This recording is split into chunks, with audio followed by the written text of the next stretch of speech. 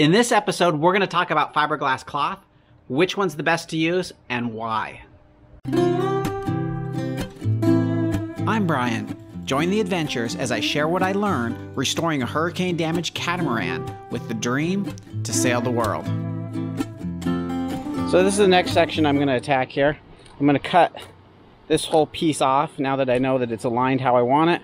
I'm going to cut that whole piece off, probably back to over here where it's good. Then I'm going to grind all the gel coat off and a couple layers down so that I can tie it all back together with the new core in there. And then I already started cutting this away back to the good glass, so this will have to still get feathered back. And then, of course, the new core put in and feathered back on this side. So, time to get started and let's see how much fun we can have grinding. Well, in Florida, it's just way too hot during the day, so I've been working at night. At least I'm giving it a try. Been grinding this down. That is the beauty of working where I'm at. I can make as much noise as I want. It's late into the night. It's almost midnight, pulling an all-nighter. I still got a few more things to do to get the deck sealed up. This here was just a little crack, but I had to open it up in order to make sure I got all the delamination off.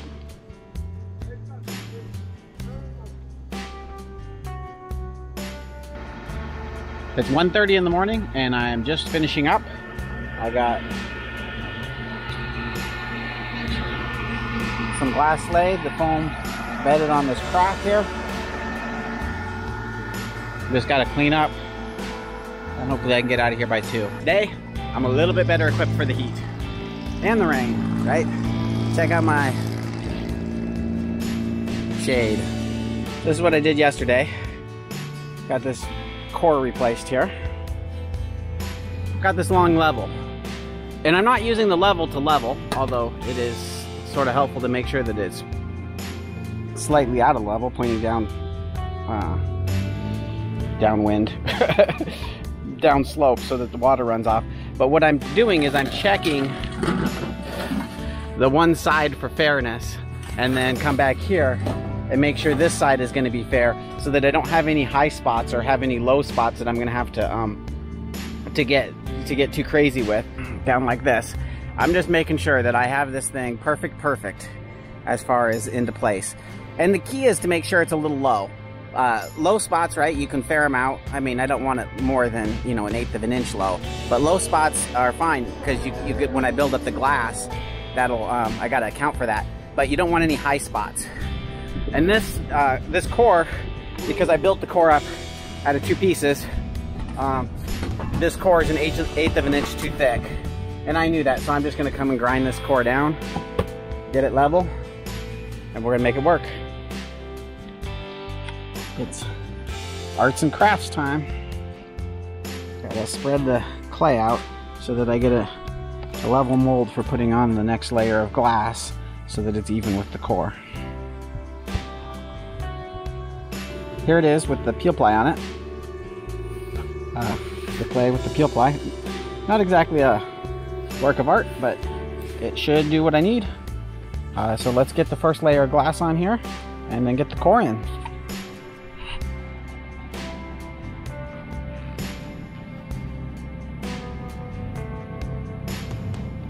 I'm just waiting for this to set up here.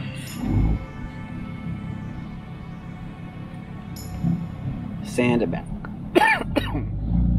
Sand it back and put some glass on it.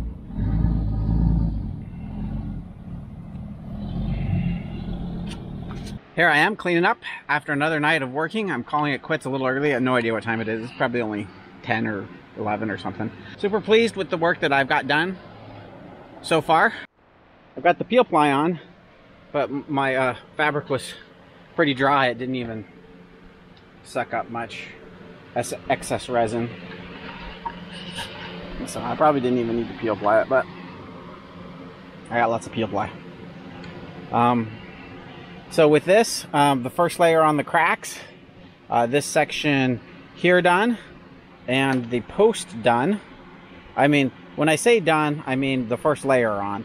The shape is there. I still, once I have it all done, I need to go back through, fair it all, and put the additional strength layers on it to to make it perfect. But for right now, this is going to be good enough because it's going to allow me to seal up the boat. I think I'm taking the day off today. Just cleaned up a little bit. Try to get this so this will be stay kind of dry inside now.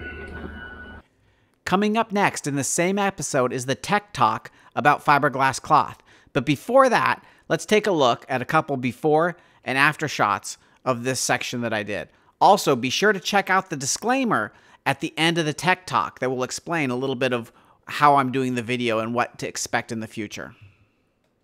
In this episode, we're going to talk about fiberglass cloth, which one's the best to use, and why.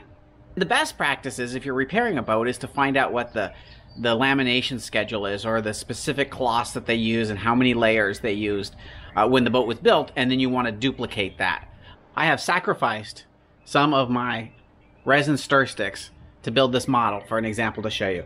So there's 3 different types of cloth or weaves of cloth we're going to talk about. First is woven, which is probably the earliest and the most common. It's woven like a piece of cloth. So here's a couple samples that I have of some from my stockpile of different woven cloth that I have. This first one, this is about, I think maybe 1 ounce or 3/4 ounce and a half, something like that. This is a very lightweight cloth. See, it's a very fine cloth. This is good for maybe models and things like that. The next one up, you move into about a 4-ounce cloth. This is, I think, 3 or 4 ounce cloth. This would be good for like a surfboard or something like that. And so the weight is the number of ounces per square yard of the fabric. And so this would be 4 ounces for a square yard of fabric.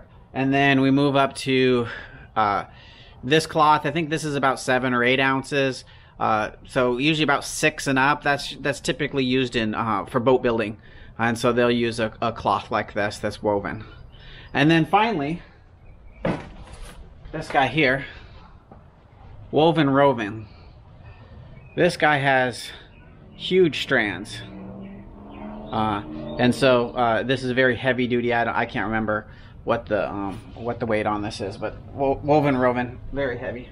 This next model is the model I would use to model chop strand matting. Basically, they're just fiberglass strands in random directions that they've just thrown out, and typically they're glued together, and so you can only use them with a polyester or a vinyl ester resin, and we're going to talk about resins in the next episode. But when they have a knit fabric, which we're going to talk about next, you can use them. You can see here right on the surface, it runs on all different directions. This is chop strand mat, and this is actually sewn in to the fabric. We're going to cover the next type, which is knit. And so what mat is good for is mat is good for helping to bind multiple layers together, because it kind of becomes fuzzy and those bind in and kind of tie it to other layers. They're also good to prevent print through, because this stuff here, if you go with a really low resin content, which you want, this will become quite textured. You'll actually see these texture weaves on it. And so this is what the mat is good for, is if you want to have a finished surface. This is my model that represents knit. So it has all of the strands going straight, not weaving through each other in the same direction. Now this one I cheated and I glued them together, but typically they're sewn together with little threads that knit them together, I guess. I don't know how to knit, but so this is what's typically called the knit fabric, and this would be considered a biaxial because it runs in this direction and it runs in this direction. So you can get unidirectional, which would just have these guys here, basically a flat plank of strands running one direction, biaxial, triaxial. So we'll look at some of the different types of that. This here is a very lightweight, probably I think 3 or 4 ounce biaxial cloth.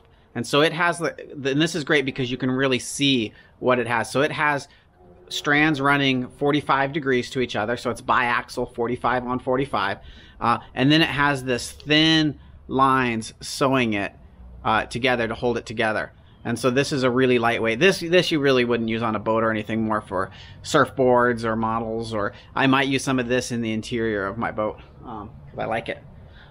Then we move up to, this is 1708, and you can get it in different A very common cloth, probably one of the most common cloths is 1708, and you can get this in different weights. There's 1208, and the 17 means the ounces per square yard for the biaxial part. And so this guy here, so if you notice, we can see strands coming off of this going at a 45, and then underneath those strands, if I unbury these, I've got strands going the other direction at 45 that are not woven. So very much like the little model that I've shown. And you can get, this is 45 by 45. You can get it 0 by 90. And really the only difference is depending on how you're going to lay the roll out to which direction you want the strength. Because just like when you have these, you're going to have lots of strength going this way. So if you have a unidirectional cloth, lots of strength going this way where the strands are running the same way. But this other direction, right, there's no strength, right?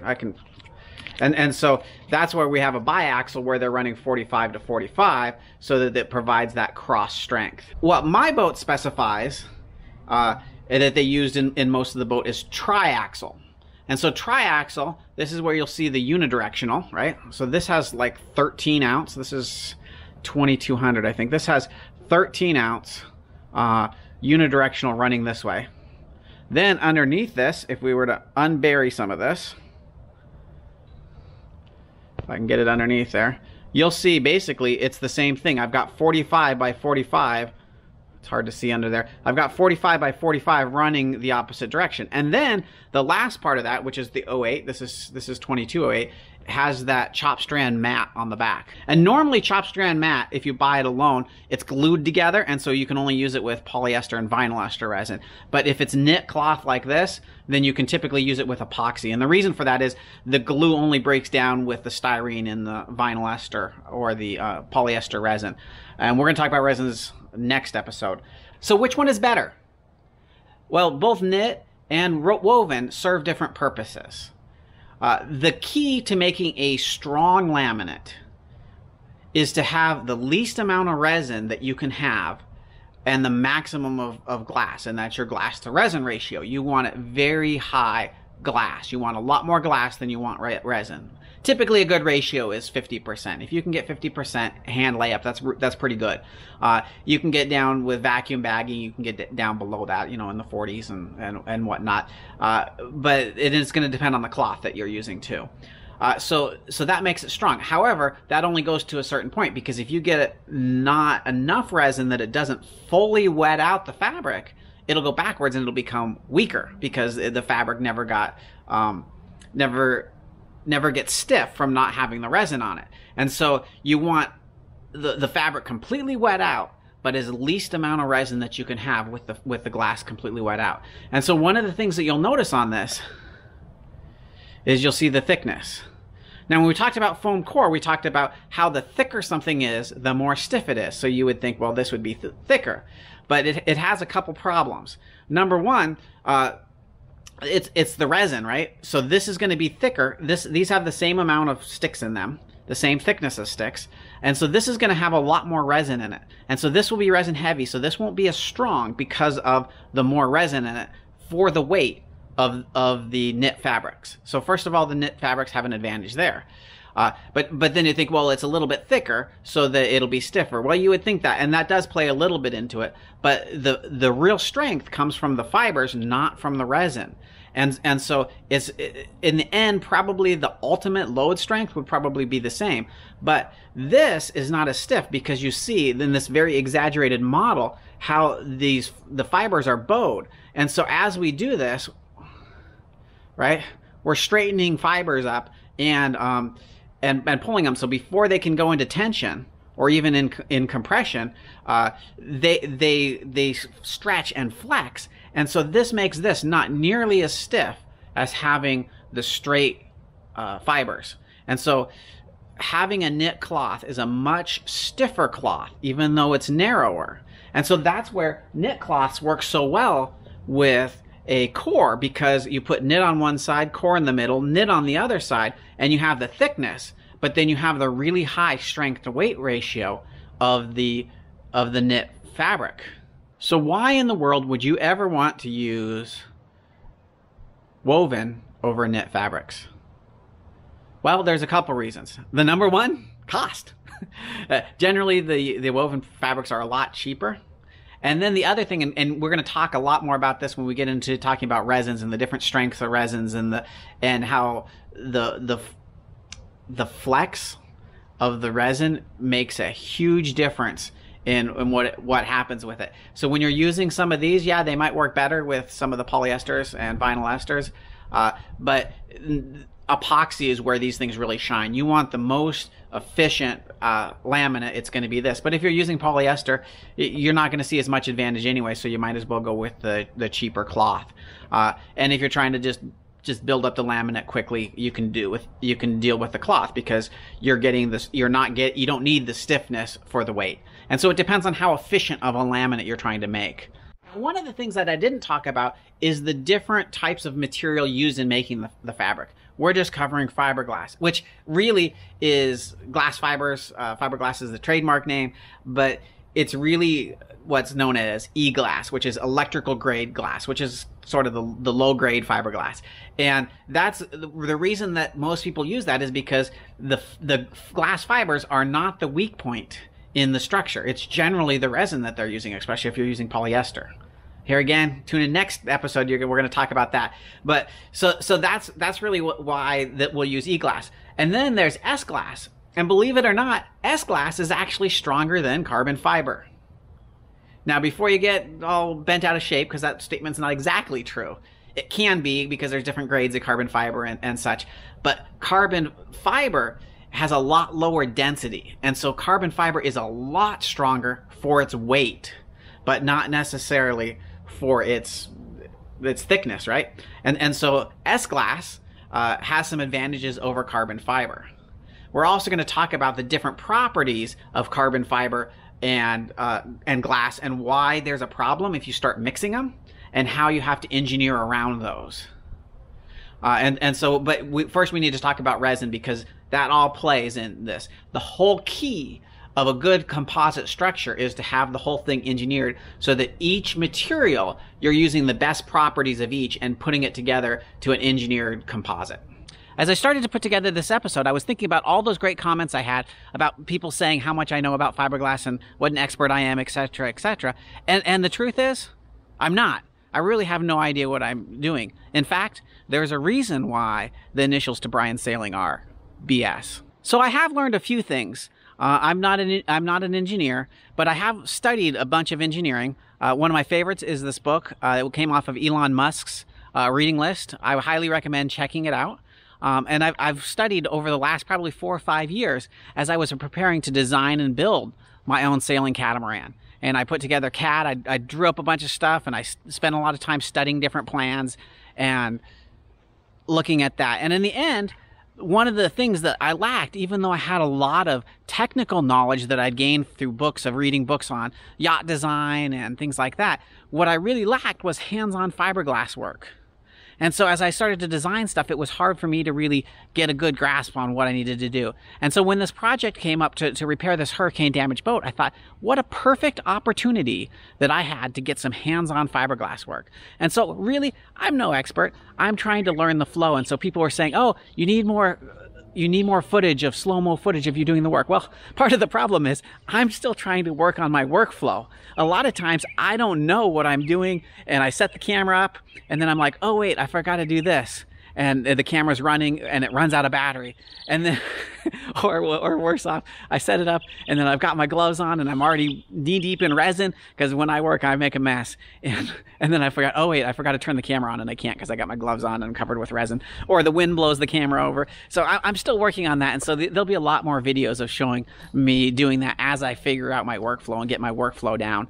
So right now, my work schedule is crazy for my full-time job, but I'm really going to work to try to get a video out every week for you guys, because you guys keep asking for it, because I'm addicted to those comments. It really makes me excited to see all those great comments from you guys down below. So if you got some value out of these videos, please like them. And then also, please leave me some comments, because like I say, it just makes my day to read those comments and all the great support from you guys. So thanks a lot, and we'll see you next time.